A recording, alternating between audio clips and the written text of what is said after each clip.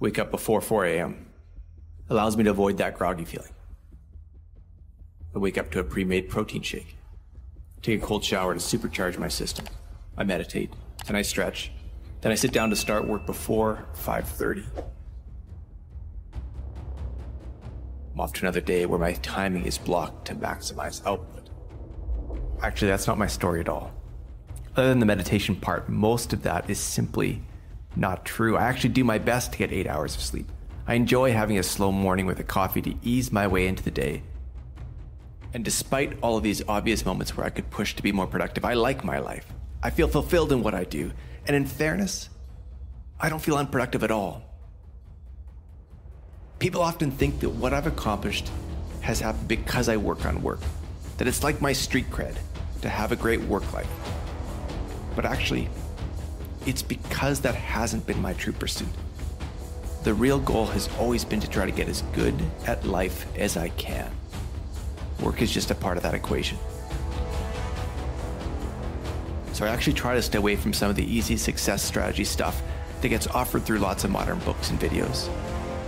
I focus on slower moving content, pockets of wisdom that seem to be nudged forward over time.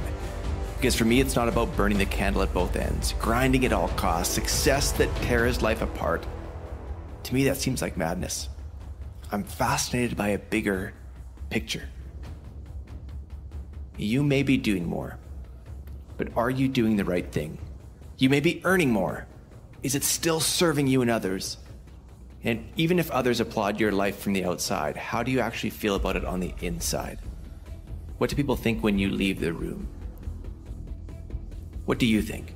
Are you being the person you know you should be? Are you being the person the world knows you could be? These are fundamental questions.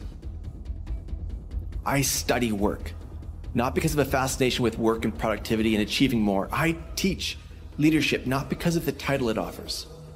I create strategies with businesses not because it sounds sophisticated or to simply make them more money. I do all those things because I believe work is what we do in an attempt to build a better tomorrow.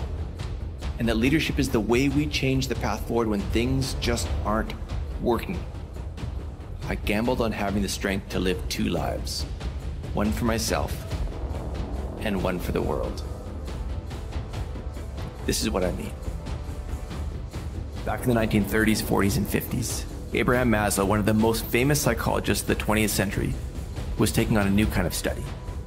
Instead of studying people as they struggle, he wanted to learn what makes certain people great. He called them exemplary. And 18 of the world's greatest made the cut. To give you some context, Einstein was one of them. He wasn't studying the world's richest people or rock stars or entrepreneurs. He was searching for something else. He was trying to understand those who had extraordinary abilities and who put them to extraordinary use for themselves and for the world. Those who were impressive from all angles. He felt like he was on top of something new, a different type of person.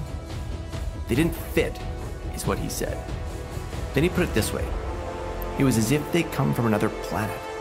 Now, you've likely heard about Maslow. He developed a famous framework, Maslow's hierarchy of needs, which maps human experience and needs up to a pinnacle, a peak. A peak he referred to as self-actualization. He created this hierarchy after studying this group of 18. Because his goal all along, his mission was to explain how people could reach their ultimate potential. Included in this group of 18 were people like Einstein, but also Jane Addams, Abraham Lincoln, Eleanor Roosevelt, Frederick Douglass, and an anthropologist by the name of Ruth Benedict. And they're fascinating people. I couldn't help but to get caught up in some of their stories. I've been digging through their records, their archives, and it was in doing so that I came across a quote that has transformed my life and lies at the heart of my life pursuit.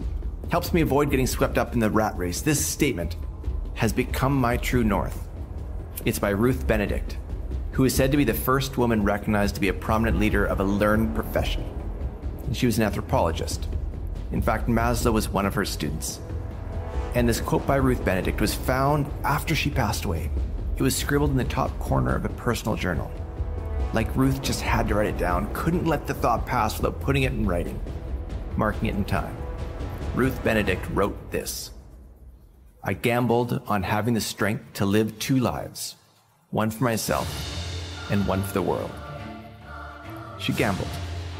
She took the risk on having the ability to do something that eludes most people, building a life that is purposefully self-satisfying and intentionally selfless at the same time, to coming together the best you've got to build your own life and the best you can give to others.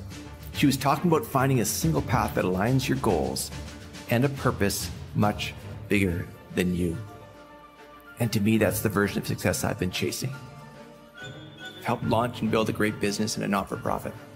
I wrote a book I'm proud of. Travel the world for work and play. I love my wife, teach executive leadership and strategy, and have stayed mentally and physically fit for the better part of 2 decades. It's not everyone's ideal for success, but pretty close to mine. I gambled on having the strength to live 2 lives, one for myself and one for the world.